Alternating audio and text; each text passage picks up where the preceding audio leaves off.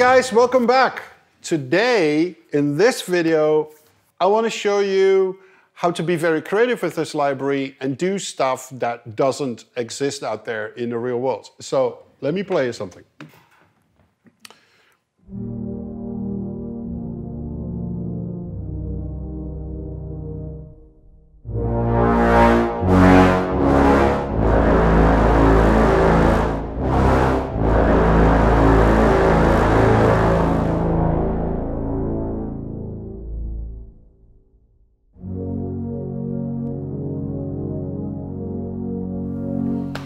Lovely sound, right? It's warm, it's smooth, and at the same time it can get really like ballsy on a very, very low A. So how is this done? Well, let me show you. We'll go to the computer and I created here a patch that I call Junkie XL Monster Brass. And I've loaded up a tuba, a Chumbassi A3, a trombone A12, bass trombones A3, horns A12, and trumpets A6. Now, you would think, but those instruments don't even have that range. That's absolutely true. But that's the beautiful thing in this player. So if we select the trumpets here, and we go to the performance parameter, we see the range down here.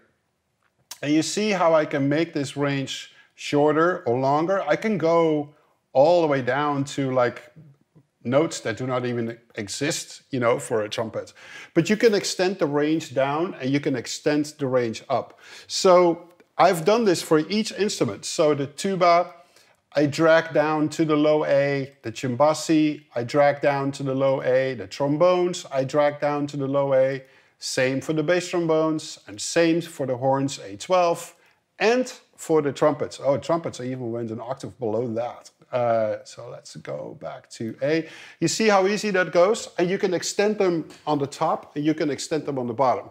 So for people that are writing for a piece of music where no orchestra is going to get recorded, you could be very creative with these ranges and play instruments like octaves above the range technically ends.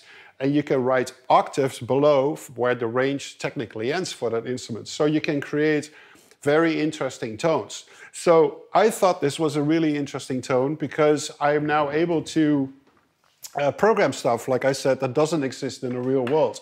In the other video, I showed you the James Bond chords, and now so I'm playing a tuba, chumbasso, trombone, bass trombones, horns, and trumpets. And now let's play those chords again.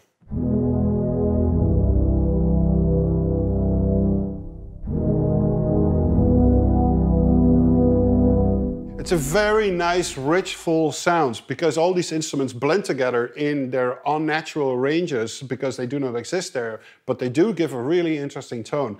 And obviously, when you go all balls out on the lower end,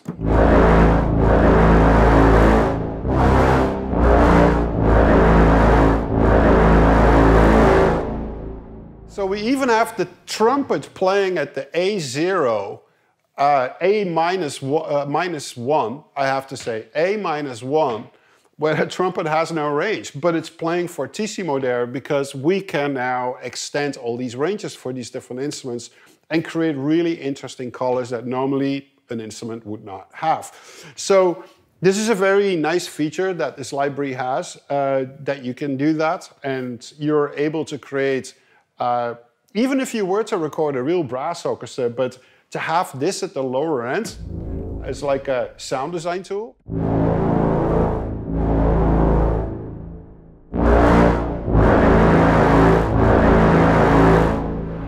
Is really awesome. And therefore, I really like that. And it's a feature I wanted to show to you guys because that's the kind of stuff that I will be using a lot to create extra tones. Okay, this was a short video about how you can extend the range for each instrument and just be more creative in how you create patches. Thanks, I'll see you soon.